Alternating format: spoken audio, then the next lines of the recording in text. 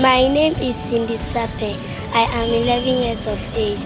I am here because I'm coming to learn about food and climate change.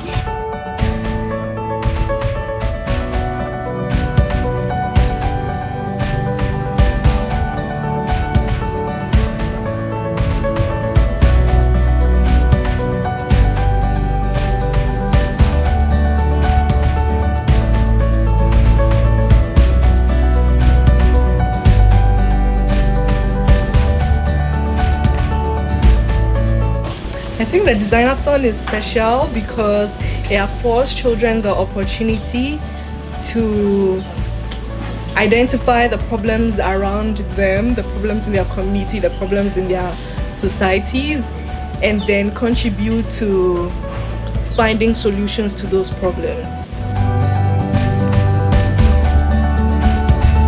Definitely the ideation section, the way these kids are able to identify the problem, that's one. Find solution for it, and also invent their own mechanism of solving the problem. Like they're not just like, oh, let's use this and that and that and that's over. No, but they're like, this is there, but we can also do this. I really love that part.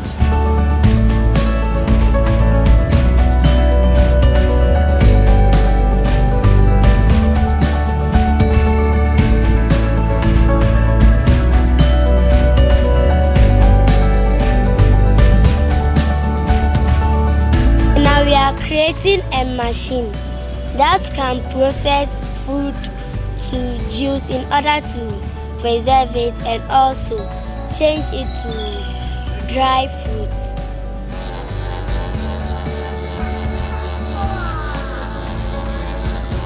Oh my God, these kids are up there. Like you can actually walk to a kid and ask for advice.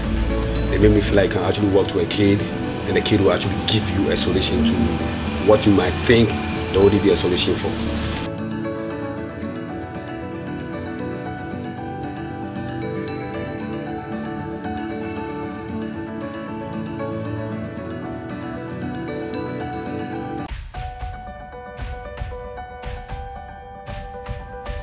So it works like when you spark the car, it is connected to the air purifier, so it will clear the bad scents away.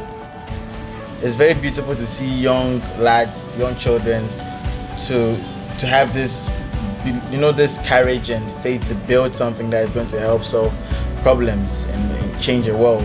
Now, I believe in creative thinking, that's one. But now I believe more in creative thinking.